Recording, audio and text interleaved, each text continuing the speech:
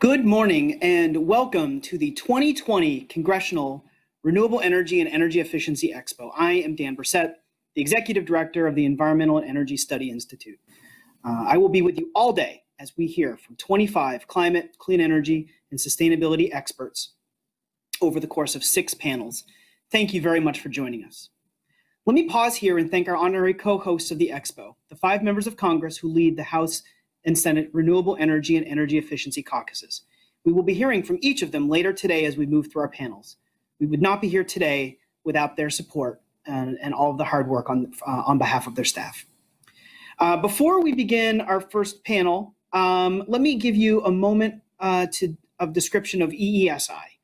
EESI was founded in 1984 to provide nonpartisan information on environmental, energy, and climate issues to policymakers on Capitol Hill, stakeholders, and the public. We do our work in different ways, including by holding briefings and lately online webcasts, and writing fact sheets and articles that are distributed by our biweekly newsletter, Climate Change Solutions.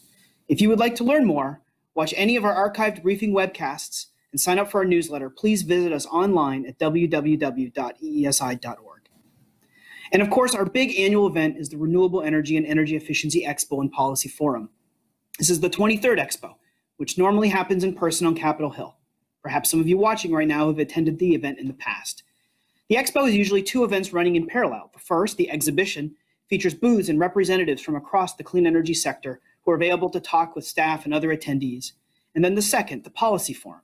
Circumstances prevent us from having an exhibition this year, but our Policy Forum will go on and mostly as usual.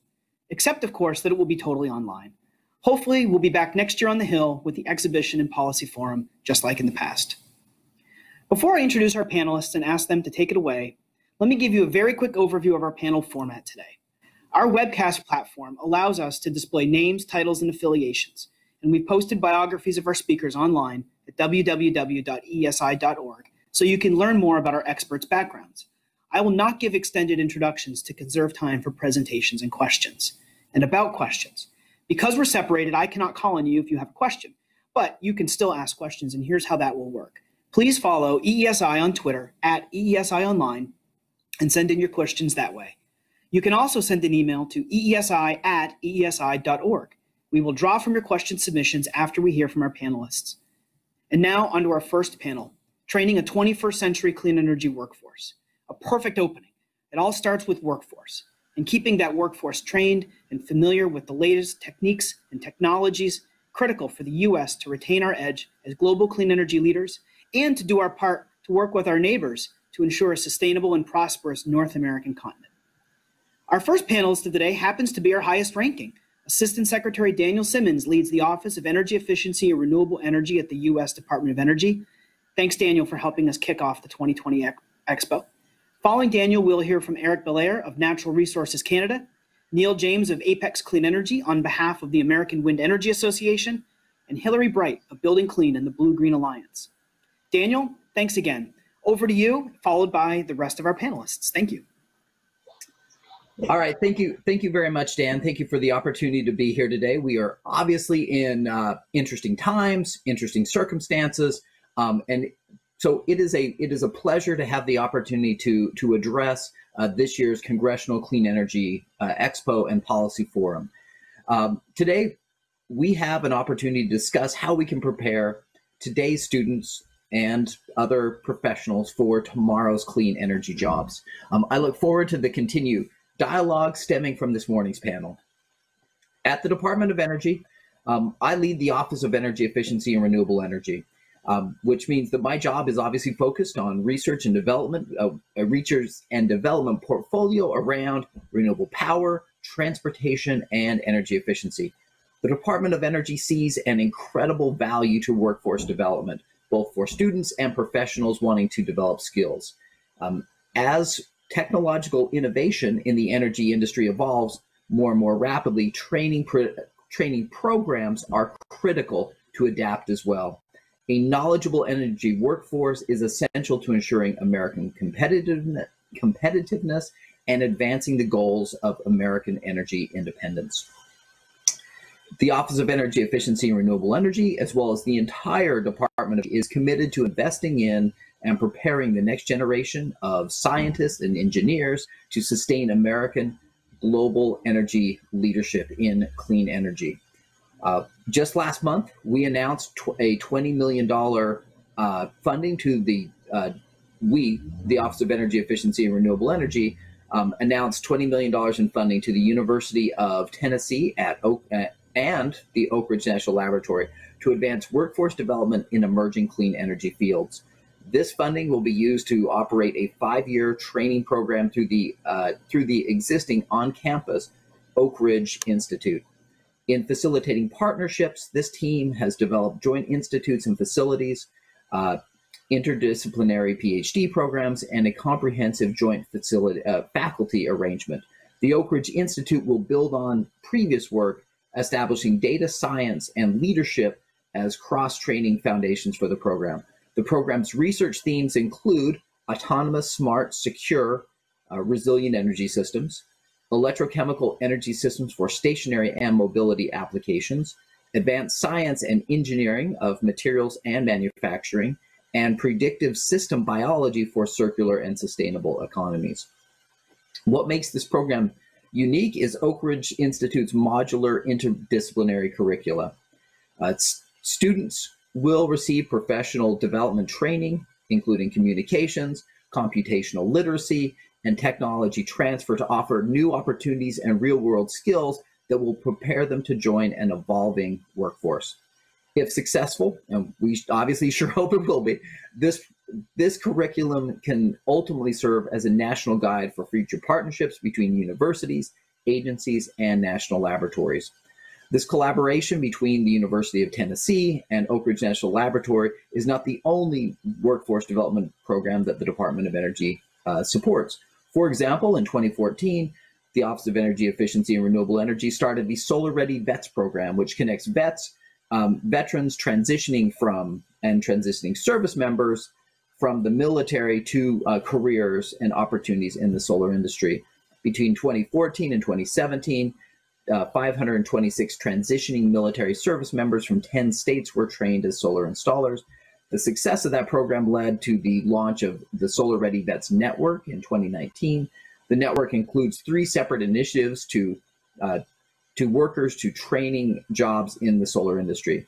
Now, EERE's Solar Energy Technology Office is providing nearly $14 million in funding for 8 projects that pursue innovative initiatives to prepare the solar workforce for a digital future. EERE also sponsors the EcoCar Mobility Challenge, which is a 4-year competition where 12 university teams work to improve the energy efficiency, safety, and consumer appeal of the 2019 Chevrolet Blazer. This provides a real-world training ground for students to gain hands-on experience in designing and building next-generation mobility solutions to meet our nation's energy and mobility challenges. And honestly, I've had the opportunity to meet with these students a number of times. It is fantastic to see just the interest that they have and the excitement they have around that project. But not only that, to have the opportunity to talk to some of the companies that sponsor the activities, such as General Motors, because to them, this is a real opportunity it's really a talent recruitment program for them. And that is fantastic. That's exactly what we want, to be training, to train these students. Also our building technology office has a advanced building construction initiative that develops training materials and resources for community college educators and future workers, as well as the Solar Decathlon, which may be the Department of Energy's premier student program for, again, like the EcoCar Mobility Challenge, it is a competition, but it really allows students to develop next generation building technologies and ideas. We also have Jump Into STEM competition that works with undergraduate and graduate students in U.S. colleges and universities. In April of this year, we announced $4.5 million for Empowered, which stands for Education Materials for Professional Organizations Working on Efficiency and Renewable Energy Developments. Empowered provides training programs for professionals who work with new energy systems such as solar, storage, building technologies, and alternative fuel vehicle sectors. that also works to provide training materials to first responders, safety officials, and building managers to help integrate new technologies in the future. And finally, last week, our Hydrogen and Fuel Cell Technology Office announced a new $2 million project run by EPIB and its partners focused on developing a workforce in hydrogen. This program is called H2 Edge, and we're looking forward to seeing that work. And along those lines, just this week, earlier this week, we saw that Florida Power and Light, which is a part of NextEra, had announced the largest renewable energy developer is planning a $20 million electrolyzer to produce clean hydrogen from solar. So the opportunity, the need for a workforce to understand these kind of new opportunities is obviously critical. So developing the next generation of science and engineering professionals is an important part of the work we do in the Office of Energy Efficiency and Renewable Energy and the Department of Energy as a whole. Like I said, we are just one part of the Department of Energy. To look at other initiatives going on around the entire department, check out our STEM Rising website, which is at energy.gov/STEM. Part of our mission at the department is to develop a well-prepared 21st century energy workforce, one that will help us grow our economy and keep our nation safe and secure. Obviously, this is a developing field, and we need to be moving as quickly with workforce as we are with technology. We have an important role to play in the development of the next generation of STEM professionals and ensure the diversity of STEM workforce looks like this great diverse nation in which we live. And one final thought is I'd just like to thank Eric and the Government of Canada for being co-leaders on C3E, the C3E International Initiative, which is the Clean Energy Ministerial and which is a part of the Clean Energy Ministerial and the International Energy Agency program to advance women's leadership and engagement in clean energy. This is an important work. There's the international program, then we also have C3E, which is domestically to promote women in clean energy. Work like this, especially working with Canada, is a very important part of our shared workforce investments. Looking forward to hearing the discussion on today's panel. Thank you.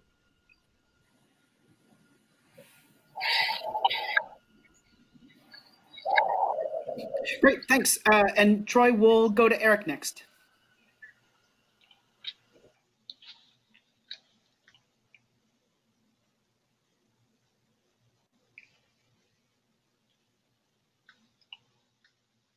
Okay, good morning, everyone. And first, thank you to Daniel and EESI for organizing this event. I look forward to sharing some initiatives that Canada is undertaking to support communities and workers as part of our economic recovery and our transition to a low-carbon economy. While the pandemic has changed our world, it has not dampened our resolve to advance a transition to a clean energy future that puts people at the forefront. Canada believes that inclusivity is the key to building a greener future. We cannot leave traditional energy workers behind. We cannot leave certain regions or communities behind. Canada is committed to seizing this moment to equip our people and businesses to succeed in a future where energy is clean, reliable, and affordable. Central to this is the unique integration of the North American energy system, one of the most integrated in the world. We are a secure, reliable, and competitive supplier of energy to the United States, including crude oil and refined petroleum products, natural gas, electricity, hydropower, and uranium.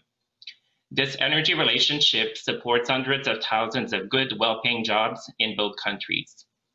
Looking ahead, Canada sees tremendous opportunity to continue collaborating with the US to develop the secure supply chains for critical minerals that we'll need for a range of renewable technologies. We're also deeply committed to addressing climate change. So for example, we've put a price on pollution, we're phasing out coal-fired power generation, and we're making generational investments in clean energy, new technologies, and green infrastructure, all while working to decarbonize our petroleum sector. We're also investing in ongoing improvements to energy efficiency. In fact, recently, Canada joined 15 like-minded countries as party to the 3% Club, a group committed to a 3% improvement in global energy efficiency every year. So as I mentioned earlier, like our commitment to energy transition must include equipping workers and communities with the right skills so that they can successfully transition to a low carbon economy. So I wanted to give you a few examples of how we're applying this from a Canadian perspective. So first, we're putting measures in place to support workers and communities that have been impacted by the accelerated closure of coal-fired power plants. This includes investing $35 million in skills development initiatives and economic diversification activities, as well as $150 million in dedicated infrastructure fund to support priority projects and economic diversification. Because Canada's resource industries are among the sectors hit hardest by the pandemic, part of the government's response has been to preserve employment and leverage existing skills where possible. So that is why the Government of Canada has set aside $1.7 billion to clean up orphan and inactive wells to maintain thousands of jobs in the oil and gas sector, while also providing lasting environmental benefits. Another important consideration in this context is ensuring that energy remains accessible, reliable, and affordable. We're working hard to improve access to clean energy across the country, partially through programs meant to support communities not connected to the grid. This includes funding projects that reduce reliance on diesel in our northern, rural, and remote communities, many of which are Indigenous or have majority Indigenous populations. These clean energy projects aim to improve energy security and sustainability while also empowering communities to own and operate their energy assets. I can't emphasize enough that as we begin to prepare for the next stages of the economic recovery, we must ensure we have the skills and determination necessary to get there. We believe that the success of a sustainable recovery relies on balancing the immediate restarting of the economy with other longer-term considerations, including protecting workers in the short term, developing future skills strategies, and taking into account the uneven impacts of the pandemic on vulnerable and marginalized groups. Mobilizing participation from our entire labor force that lifts up underrepresented groups, including women and Indigenous peoples, will also be vital to the economic recovery and the energy transition. So I was really glad to hear from Daniel about the C3E initiatives that Canada is involved with. And so Canada is among 150 organizations that have joined the International Equal by 30 campaign, which asks companies and governments to work towards equal pay, equal leadership, and equal opportunities for women in the clean energy sector by 2030.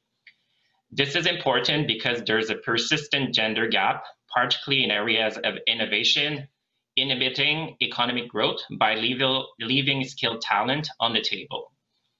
We're also seeking to inspire an emerging generation of women who will be key to solving some of the world's most daunting challenges by celebrating their achievements. We want to ensure that best ideas make it from the lab through to commercialization. We're also committed to youth participation. We recently announced support for projects in remote communities amongst Ontario First Nations that focus on enhancing Indigenous youth participation in the clean energy transition. By encouraging employers to hire youth, we're helping build a diverse, qualified labor pool and creating a green economy that benefits all. Our mission must be a shared one, where we come together, governments, industry, universities, communities, and citizens, to build a more inclusive energy sector, one that derives growth and innovation for Canada, the US, and all our partners and allies. Thank you.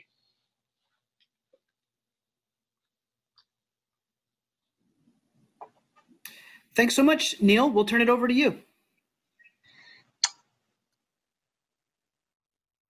All right. Thank you very much, everyone.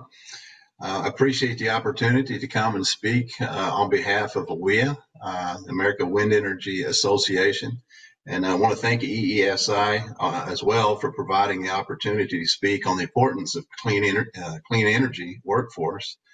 And again, thanks to all the panelists joining as well.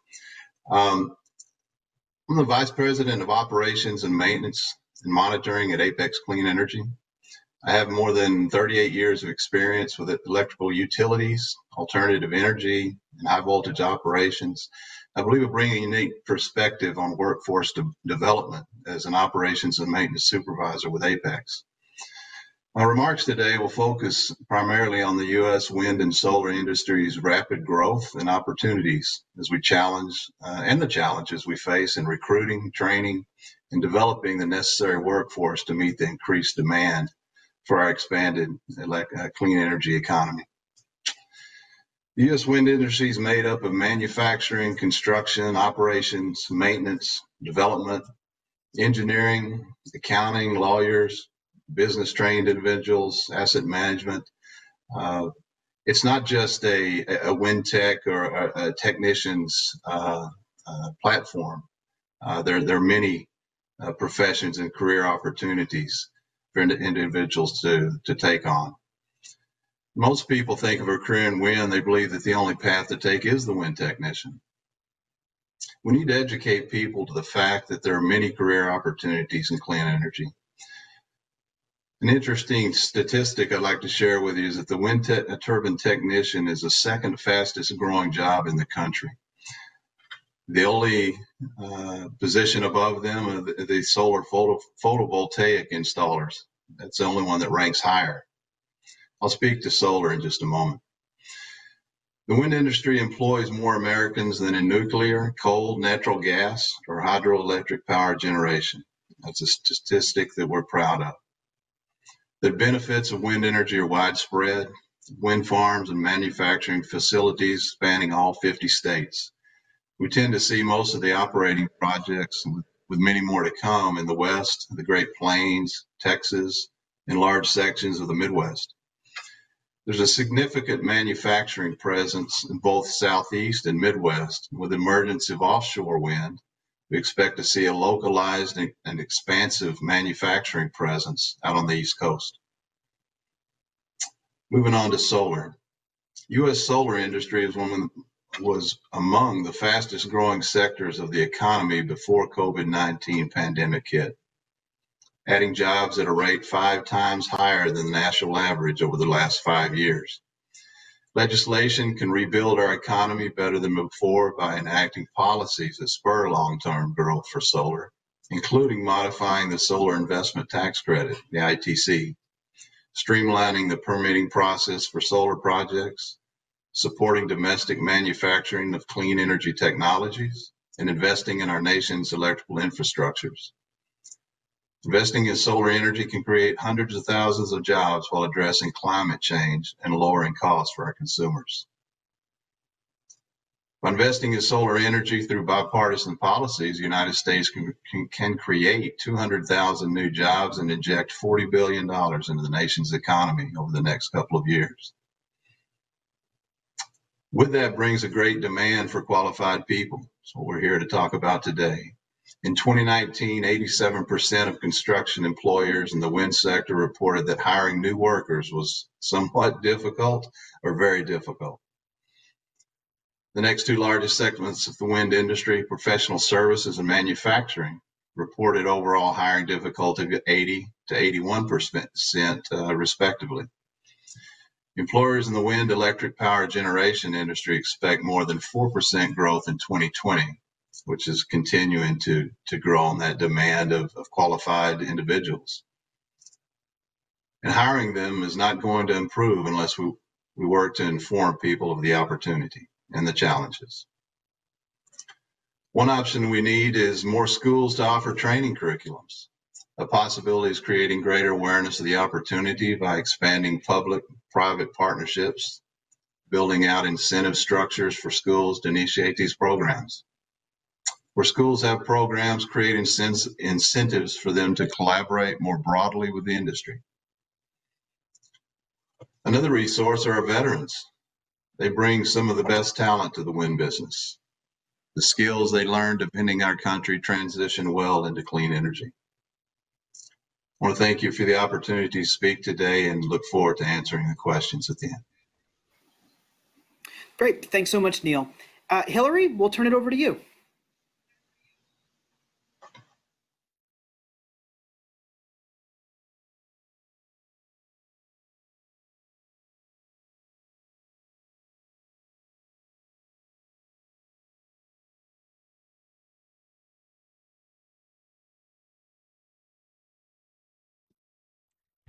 Hi, everyone. I guess unmuting would be the key part to starting this panel. Let me start again. So thank you all for letting me be here with you to talk about energy efficiency, workforce, and how that opportunity both creates jobs as well as addresses some of our major climate challenges. I'm just happy to be here this morning. I work for the BlueGreen Alliance, and I'm the Director of Special Projects. For those of you who don't know, the Alliance joins some of America's largest labor unions and most influential environmental organizations, representing public sector workers, building trades, as well as manufacturing unions. And some of our environmental partners include the Sierra Club, the Natural Resources Defense Council, League of Conservation Voters, and several others. So together, we really have established a principle as the BlueGreen Alliance that we really can't choose between good jobs and a clean environment. We have to take actions now that create the quality jobs and protect working people in the environment. And all of that has to go hand in hand for us to create the thriving, fair economy and healthy environment we hope to see for the future. I think one of the key aspects that I'm here to talk about today is energy efficiency.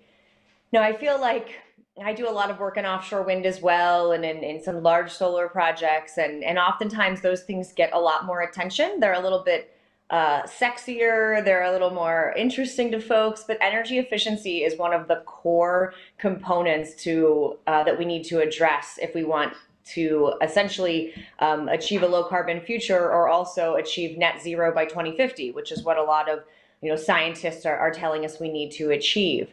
We really have to go after this sector in the built environment. So just a few sort of numbers to get your head in the space of what we're talking about with energy efficiency. So nearly 2.25 million Americans are employed in energy efficiency, which both looks at manufacturing as well as installing and the construction side of energy efficient products. Ultimately, we think this is a somewhat conservative number because the tally is only looking at products that are Energy Star approved, and there are thousands of efficiency products that don't actually go through that full certification rating for Energy Star. So just something to keep in mind on the significant sort of numbers that we're looking at in employment here. I think another important place here to think about is it's a growing and local sector. In 2019, the efficiency sector continued to be one of to produce the most new jobs of any energy sector, with 54,000 totaling, over 2.3 million jobs in total. I think the demand for energy efficiency and for these technologies is going to continue to expand, and looking at really jumping the number of construction trades and professional services as well as we look at the industry holistically. Nearly 60% of our energy efficiency jobs are in construction. That's 1 in 6 of every construction job. And I think the other really unique characteristic of energy efficiency, as was mentioned by some of my previous panelists, a lot of people don't necessarily associate their job with the clean energy economy or a low carbon future. And I think in energy efficiency, it's critical for a lot of our workers to recognize if you're an electrician, if you're a carpenter, if you're a plumber and a pipe fitter, there are a lot of different positions and skilled trades that are doing energy efficient work that may not even know it. They're just going about doing their trade and their job every day, and not fully even understanding how important they are to our low carbon future. Energy efficiency jobs often are in small business as well. So there's a tremendous opportunity for entrepreneurship and growing this space, both from the manufacturing side as well as the construction side. I've talked to you a lot about construction. The other key piece of this is the upstream manufacturing. We've heard this, we just heard this from Neil and AWEA, that the some of the other major growth opportunities in the clean energy economy are in manufacturing. Americans have built things for many years, and having an industry that's growing and that can truly has the opportunity to reestablish a strong manufacturing base in the United States, I think is critical, and it is very important to be paying attention to. So some of those manufacturers include, the appliances, the heating and cooling products, windows, doors, skylights, roofing, plumbing, sealants. I mean, the list goes on and on for what is possible in energy efficiency. So when you start combining the manufacturing opportunities that exist to a large degree now with room for expansion, as well as the construction side, you start talking about some pretty significant job numbers that lead to careers in many cases as they're learning skilled trades. And we see this as no better example in my mind than the union apprenticeship program that we see with many of our building trades partners through the Alliance. And I think those are some of the pieces of energy efficiency that will drive ultimately to reduce the 40% of emissions that come from our built environment, create quality, family-sustaining jobs that lead to career pathways, and can really address the consumer's need as well for electricity and cost, and being able to do so in a way that supports the local economy and provide job opportunities for a lot of different people in an array of different skill levels. So one of the major programs that I just want to touch on very quickly that the BlueGreen Alliance operates is Building Clean. And in that, we recognize the number of jobs obviously in the space, but also really wanted to capture and understand where we are in manufacturing right now, and sort of where can we go with that, and where can we grow that, and what does it take for the workforce to be prepared to take these jobs and be a part of this economy. And we have found, we've accounted for 4,500 different building products that we've put in a database, so that people looking at doing energy efficient upgrades, contractors can look in their state, look in their region, and find American-made energy efficient products. And we've seen a move across the country in various locations to actually give contractors a bit of a higher bid preference when looking at buying locally or buying in the United States. And I think this is a trend that if we're able to establish additional manufacturing across clean energy, and then really are focusing on trying to supply those needs domestically, we're just going to continue to see a lot of investment, a lot of growth in those areas. Having said all that, I think there are just a couple key pieces to sort of expanding this and really taking advantage of what energy efficiency can offer to the country. So workforce training obviously being a key piece of that. The great thing is a lot of the key skills that are needed for energy efficiency are skills that people do every single day. We're able to, through apprenticeship programs in conjunction with community colleges and other workforce training programs, able to tweak and upskill our current workforce and those coming into the workforce to deal with the new technologies that will obviously be expanding in this space. But the core skills needed, we have. Veterans have been brought up as well several times. Again, the skills are here to take advantage of a lot of this right now. Construction is local for this, right? You can't really do the work somewhere else on someone's home. I think the important part here then is to focus on making manufacturing local as well, and to leverage policies like Buy American as we're looking at contracting these jobs to make sure we establish that strong supply chain. And I think the last thing I'll say is on top of all of this, this applies to energy efficiency, but our workforce in general in the United States is to make sure that as we are trying to rebuild the economy from the impacts of COVID, that we are offering the best health and safety protections to our workforce so that they can continue to grow in various fields, but really start to rebuild the economy in a way that I think offshore wind, energy efficiency, onshore wind, solar really have a huge opportunity to help in the economic growth that we hope to see from COVID. So I will stop there, but I look forward to addressing your questions and talking with the rest of the panel. Thank you. Thank you, Hillary. That was great. We are going to transition now to Q&A. To learn more about any of our panelists, just as a reminder, they're biographical materials are available at www.eesi.org. And over the course of the day, we're going to be collecting questions.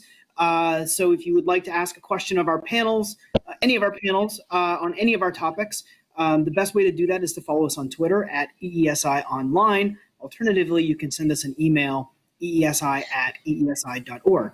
For this panel, let's kick off the questions. Many of you mentioned that we're sort of in a strange situation right now. We're in the midst of the coronavirus pandemic, and the clean energy economy and the clean energy workforce was very robust and growing before that pandemic started. According to E2, 3.4 million people employed in the clean energy workforce, about 40% of the entire energy sector. But like I said, that was before. And I'm wondering if we could start with you, Daniel, and we'll go through the crowd. What is your outlook on a clean energy jobs recovery? How might the clean energy workforce of the end of 2020 and 2021 look and be different than maybe from years past? Well, first of all, it's obviously tough. We are in, there was out some new GDP numbers today. They were not great. I think is probably an understatement. As the economy comes back, we're going to see clean energy jobs come back. And I think that clean energy jobs are really going to come back faster than the economy, than the economy as a whole, just given that there is, because that's where so many jobs have been created in the past. There's really good momentum. There is, some things were definitely a challenge in areas such as in some energy efficiency jobs for people doing like weatherization, where you go into someone's home. That's going to be a little bit of a challenge for a while. There is definitely reticence to, and especially if you're in a high risk group, you're not going to see that happening too quickly. But those jobs, as things get better, I definitely have high hope for clean energy jobs to come back actually faster, just because there's so much momentum in the area. And it is definitely an area, as you look to the future, people might be paring back some investments. People, I don't really think are going to be paring back their clean energy investments as much, which means that we're going to see the jobs accompanying that investment. Thanks. Eric, what's your perspective from Canada? Thanks, Daniel. So as I mentioned in my remarks, our energy sector has been quite impacted by the COVID situation. So part of the response to this is really helping sectors such as our oil and gas sectors through programming such as cleaning up orphan wells. So this allows from an immediate perspective to really keep employment going, like in some of the sectors of our economy. Also, from a go-forward basis, I think there's a bit of a movement internationally to really use this as an opportunity to consider very substantial investments in clean energy. And I think in the coming years, I think there's going to be a lot of opportunities for job creation in these areas. But as we've been talking about on this panel, it's really important to prepare the workforce for these opportunities. And Daniel was mentioning on energy efficiency, may not be straightforward in the current context in terms of having these workers go in people's home to perform energy efficiency audits, for example. So one of the things we're looking at is we're working with our energy efficiency organizations in Canada to look at opportunities to have online training for workers in the energy efficiency area, so that these workers are equipped with the skills that they'll require when there's going to be investments made, like in building retrofits, to be able to kickstart the economy. So we're working with organizations like Efficiency Canada to put in place a bit of a training hub and an inventory of all the types of programming for energy efficiency workers to be able to get the right training they need in the current circumstances. Thanks. Neil, let's go to you. What's your perspective on the outlook for the clean energy workforce? Sure. I'll speak to the utility scale solar and wind assets. The impact of COVID was severe to the the day-to-day operation of the asset, but the projects were considered by the local authorities as essential to the local generation and resource to provide a utility to the to the public. So some of the planned work, suggested work, say for instance to blades or some potential major corrective type of work, was delayed due to COVID, just for following the CDC guidelines and ensuring that the distancing, those types of things were kept. But the maintenance activities, the work that's required to keep the assets running and operating wasn't slowed. So there wasn't a huge impact to the workforce in that respect. Construction across the industry as well was slowed to an extent due to distancing and those types of things that are required to keep people safe. But it didn't bring them to a halt. Construction has still been active. Schedules are still being met, and we're still seeing both wind and solar projects being built. It slowed the progress, but it hasn't stopped the day-to-day construction operation. Good. Hillary, where do you see the clean energy workforce maybe a year from now, maybe between now and then? Yeah, I mean, really great points brought up by all of my colleagues on the panel. I think, as was mentioned, for the Canadian work and trying to figure out how to keep people training, one of the challenges, and to some degree we'll see this, especially in industries where, for instance, like offshore wind, where we have a lot of folks who have sort of the core skills to do the work, but really need to be trained how to be safe over water at these heights and things, and doing some of that from a distance without being to do the hands-on part, I feel like could delay things a little bit just in terms of training as we figure out what are the best ways, what class sizes can we have reasonably. So I think that's one piece we have to be cognizant about, but I think we will overcome, because the demand, in particular for some of these industries that have state level benchmarks and requirements from state governments to fulfill, I think we'll continue seeing movement in those areas, and have seen movement, as others have said, in offshore wind, in energy efficiency, and in construction side. And I think the other piece of this then is making sure that as folks are heading back to work, right, that they have the best and the most up-to-date health and safety, so that we're not, again, sort of waylaid by high levels of infection rates. But overall, in the long-term picture, I really see opportunities in the clean energy economy offering some great opportunities across the United States for our workforce. Okay, thanks.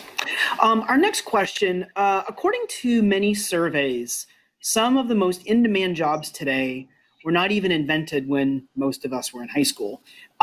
Jobs like application engineer, 3D printing specialist. Do you have any ideas of what might be some clean energy jobs that might be under the radar today, but that could be indispensable maybe 10 years from now, that we will look back on and say, we never would have thought that this would have been such a key part of the clean energy workforce? Daniel, we'll go back to you. Sure. One area that I think is really important is the integration of various energy technologies. When solar, for example, is a small part of the overall energy equation, that integration isn't super important. As it grows, as wind grows, that integration is critical to how we are managing the system as a whole. What those jobs look like, I'm not exactly sure. But so we have these integrative, some type of integrative job, and that also goes along with solar plus wind plus solar plus batteries, wind plus batteries, those type of jobs where you're combining multiple technologies together, as well as hydrogen, hydrogen has not been a part of really the clean energy revolution. There is incredible excitement around hydrogen around the world. What does that look like? And so jobs like that, as well as data. There is so much data being produced. How do we do all of this stuff? How does this integration work efficiently? Those are some of my thoughts. Great, thanks. Eric, what do you see? And just to maybe comment on some points that Daniel just made, like there's a number of areas in Canada where we're looking to kind of build supply chains in the clean energy area. So this includes kind of hydrogen, small modular reactors, like critical minerals and batteries. So these are kind of areas where we feel like there will be kind of a lot more kind of economic activity generated in these areas over kind of the coming years. And we just want to make sure that we have the right workforce and that the people that we train in universities kind of are ready to take advantage of these opportunities down the road. Like on the point that Daniel made on systems thinking, I think this is really important. Like how do we, it's not just about like engineers and like technology kind of expertise, but it's also about data scientists, people that understand kind of AI and can apply their knowledge to kind of solving like how all these pieces of the puzzle in the energy system come together. So I think there's a kind of a challenge for all of us to be able to communicate to kind of our young people, kind of like that energy, a career in energy is not kind of just kind of a science and technology, but there's also kind of other domains that where we're going to have expertise from our young people. Thanks. Neil, from where you sit, operations maintenance, what do you think will be the sort of the next set of indispensable clean energy jobs that maybe we're not thinking of today? Those are great points that were brought up, and I'd like to add to them in the technology side.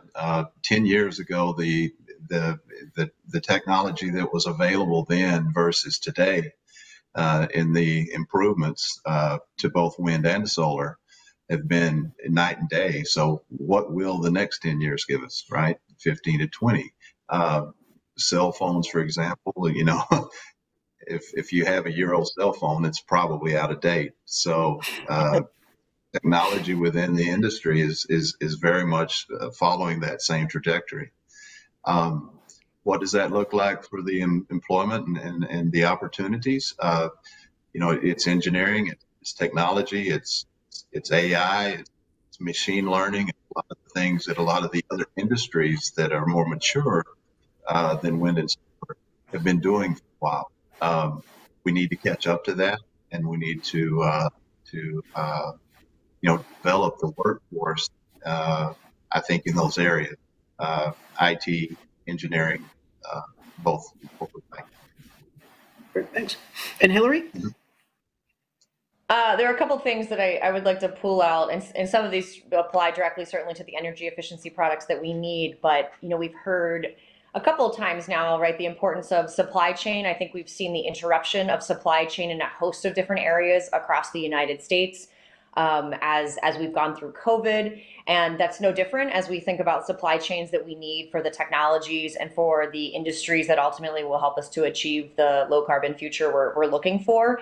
A couple of those pieces, so minerals, critical minerals and materials that are needed for just so many of the products that we use today, and trying to figure out, are there alternatives? What kind of other products can be used, and in conjunction with sort of traditional hard rock mining. I think there's going to be a lot of work in that space. Again, there'll definitely be AI, high technology, as we're looking at how to sort of extract these products in the most responsible way that we can, to make sure we have those supply chains and can actually achieve the tremendous demand that we're seeing and that's being modeled to actually deliver on the clean energy goals of the United States and beyond. Another area that I see developing that people are thinking about now is recycling in a host of different commodities. But one of the key being in these in products that are utilizing these more rare minerals and materials. So for instance, EV batteries. We've got folks who have done recycling of batteries in the past and have worked in this space, but now looking at the lithium-ion batteries, it's a different process, right? It requires different health and safety, but also just how do we do that in a way that we can really utilize and extract those rare materials and be able to put them back into the system. I think those kinds of circular kind of reuse opportunities are going to be really key as we're trying to meet the demands of these materials. That's great. Really interesting. And sort of maybe a little bit by accident over the course of your answers and presentations, you have hinted at additional speakers that we'll be hearing from today, more speakers. If one of Daniel's top priorities as Assistant Secretary at EERE is this idea of integration. Well, if you'd like to learn more about some of that, David Nemso, who directs the Building Technologies Office, will be with us this afternoon. We're also going to have speakers from Idaho National Lab coming up talking about advanced nuclear, fuel cells, solar, lots of different stuff. So I said it at the beginning, no better place to start than workforce, and what a great panel to kick off the 23rd Renewable Energy and Energy Efficiency Expo. So thank you to our panelists. Virtual applause, really appreciated all of your perspectives and insights and presentations. That concludes our first panel of the day.